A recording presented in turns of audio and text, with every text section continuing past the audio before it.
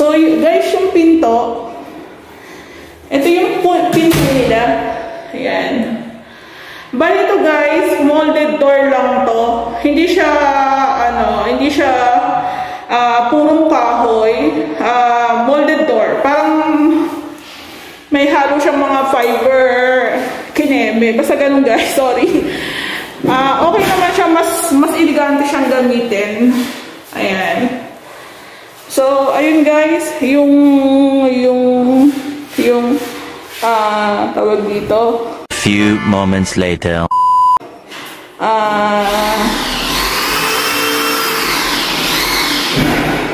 Ang tawag dito, guys, nakalimutan ko na. Ayan, guys, yung baseboard paint. Ayan, di ba, request din niya ng may-ari. So, naglagay kami.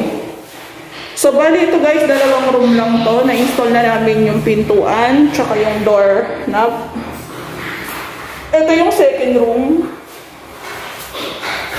Ito yung second room, guys. Ayan. Na-install na rin yung pinto. Pininturahan namin to, guys, kasi medyo maalikabok na siya nung binili namin sa hardware. Kasi ito na rin yung doorknob. So, ito yung sa anak niyang room.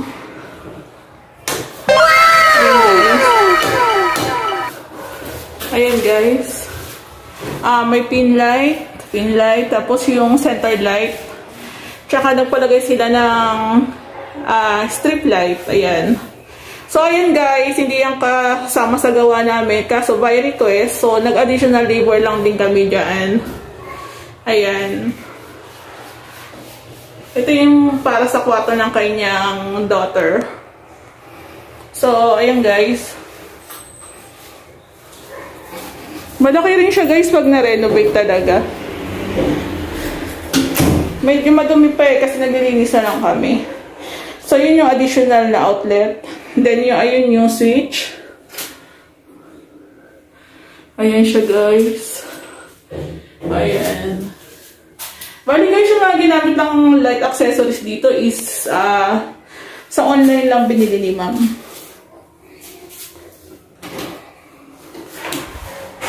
So, ayan, guys. Ito yung extra room na sinasabi ko. Pwedeng storage room. Wala na lang siyang pinto na nakalagay. So, ayan. So, bali, guys, yung kulay nito is bamboo. Bamboo daw ng rain or shine.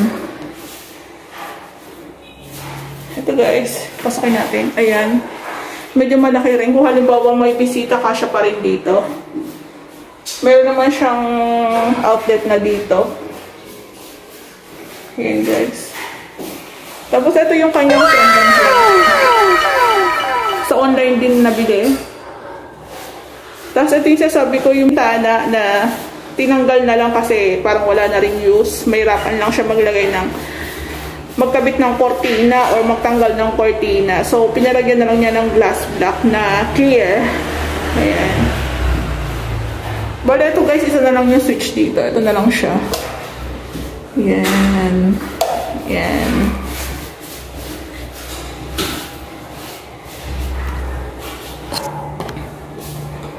So, bali, guys, ayan, nililinisan na lang. Tinatanggal na lang yung mga tumulong pintura. Tsaka nire-retouch yung brow.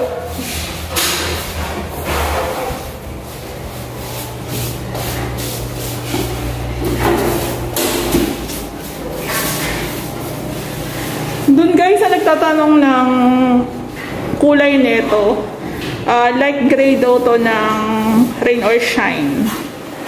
Light gray. So, ito yung hagdanan niya. Yung hagdanan niya, guys, naglagay kami ng cover dito. Bali, hardiplex yan. Then, cover, hardiplex din. Then, ito, cover, hardiplex din. So, ayan. So, ayun, guys, additional din yon, additional labor din sa amin kasi nagpa-add din si ma'am ng parang tumble lang dyan sa side para sa may TV, parang ganun.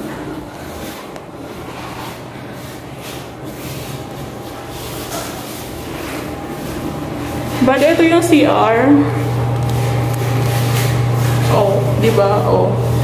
Ito yung kanyang pendant light tapat ng sink, laboratory.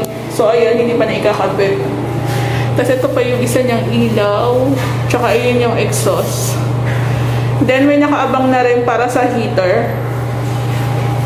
Pero yun, nilagay lang yung muna yun na. Hindi yun ng ano talaga, para hindi lang lumabas yung tubig.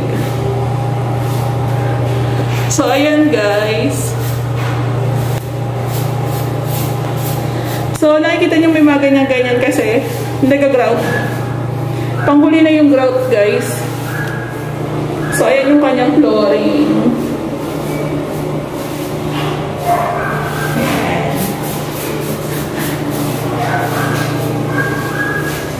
So, ayan guys, huli na namin nilalagay yung grout.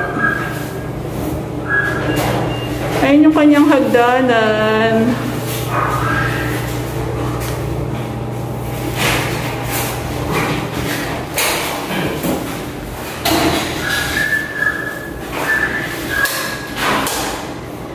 Ito yung kanyang ceiling, bulb light. Tapos ito yung kanyang center light.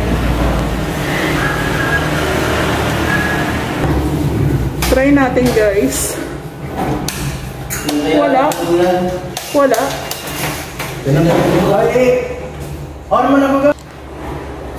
Ayan na siya guys. So, yung binili rin sa online na center light, bali inassemble na lang nila. So, ayan yung mga pin light. So, ang pin light niya is 1, 2, 3, 4, 5, 6. 6. Then, isang center light.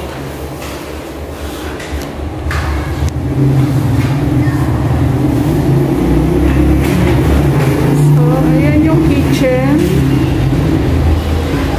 So, ito yung sa kitchen, guys. Meron din siya dito ang pendant light. Dalawa, paabang. Then, ayan na rin yung ayan, switch. Ayan, guys.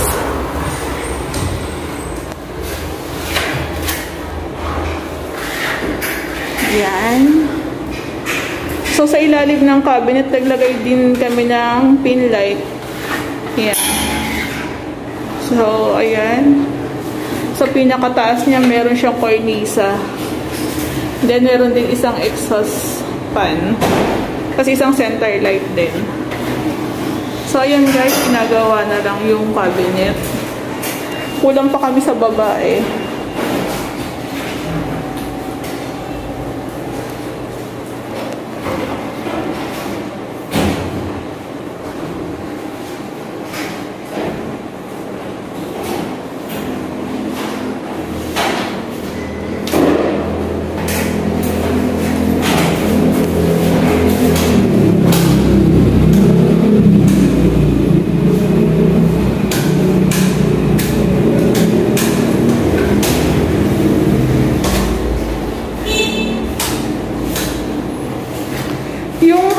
Guys, sa phase 1 pa ganyan siya.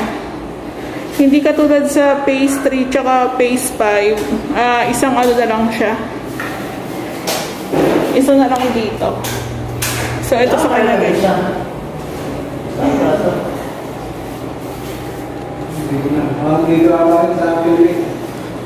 Yung pala, sa coblight pala. Oh, sa coblight. So, ayun guys, nakabit na rin nila yung yero. Yero na guys yung kinabit ng may-ari dito kasi hindi na siya magre-refund. Hindi niya na i-refund yung 7.5 niya. So, kanya-kanya namang ano yan, decision. So, dito makalat pa. Ayan yung gate, tapos na rin kulayan. Ito, lagyan na rin ng skin coat. So, ayan guys.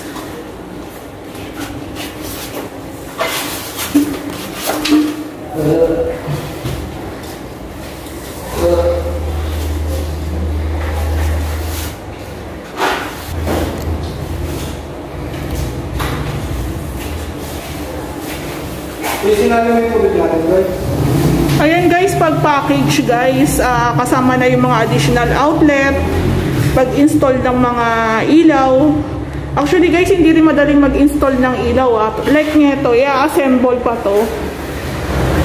So, nakakaubos din talaga ng oras. Kaya kung if ever magpapagawa kayo, mas maganda na yung package na para lahat na. Then kung may additional kayo, pwede naman pag-usapan sa labor. So, bali ito guys, gawa namin dito. Ano to? Buo to. Bali package na to.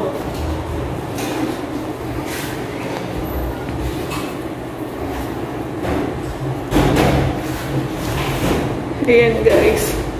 Bale, ito guys, tinatapos na lang namin to kasi meron pa kaming meron pa kaming 2 project sa phase 5. Halos buo rin yun. So, ayun na yun. Next namin na natatapusin din. Bale, ito, patapos na rin naman to kasi lilipatan na ng may-ari.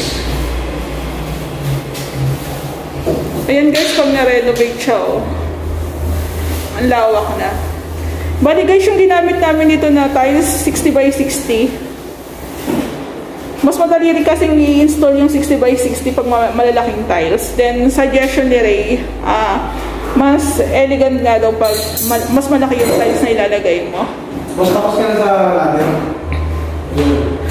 Same din sa kitchen. Pwede naman yung 30 by 60, pwede rin yung 60 by 60. Kanya-kanyang choice din naman kasi.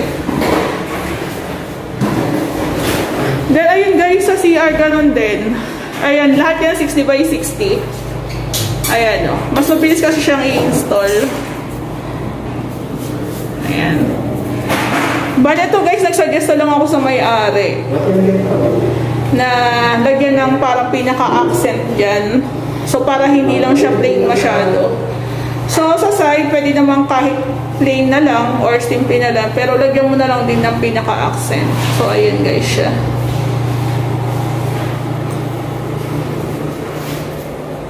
Sa hagdanan guys, 60 by 60 rin yan pero kinat na lang namin. Kasi ayun yung gusto niyang design. Pero guys, sa hagdanan dapat wrap. Yung magaspang para iwas dulas na rin. Ayun.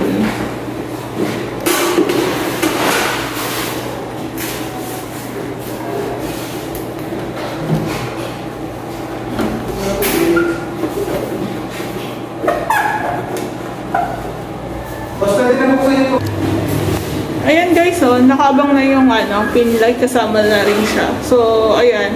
Kasi guys, kung magpapagawa ka ng paisa-isa, mas mahal talaga. Unlike na package na ilalatag mo na lang kay contractor kung ano yung mga gagawin. Kung pasok naman doon sa pinag-usapan, okay.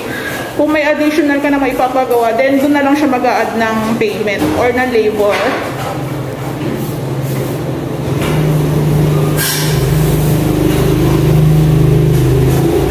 Pero guys, kung akong tatanungin, mas maganda yun ng isang buuhan na ipagawa. Kasi, less na rin less, tag dito. Pag halimbawa ni-renovate yan, yung dumi ba, isang kalatan na lang, isang dumihan na lang, then isang linisan na lang. Then, pag isang buo kasi parang halos may pre ka na doon Unlike kung pa isa-isa mo siya ipapagawa, mas mahal, syempre.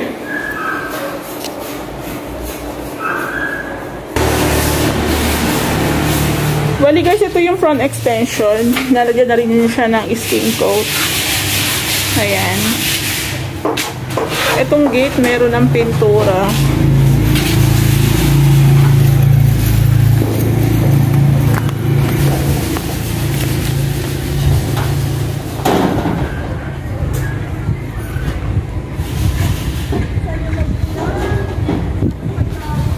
So, bali guys, ikakabit na lang dyan yung ilaw mamaya. Pag natapos na sila dito.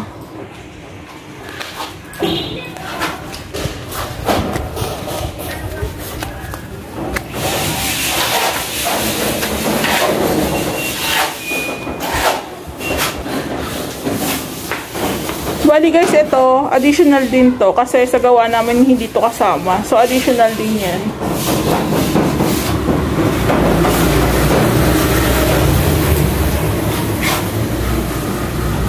So, ito guys, pintura na lang din ang kailangan dito. Retouch na lang.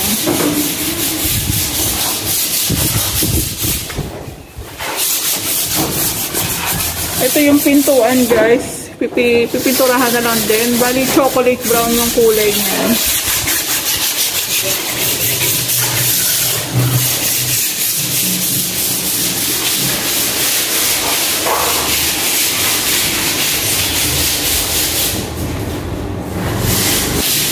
Bale, ito guys, yung isang additional din, di ba?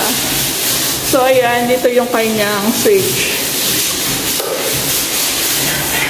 Bale, tricolor siya.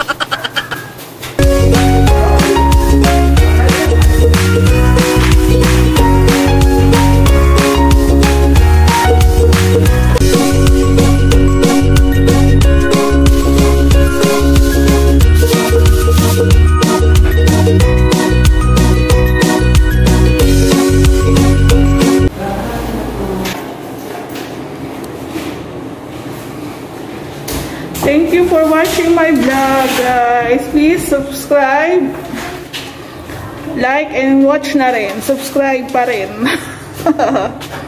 Ito lang ito.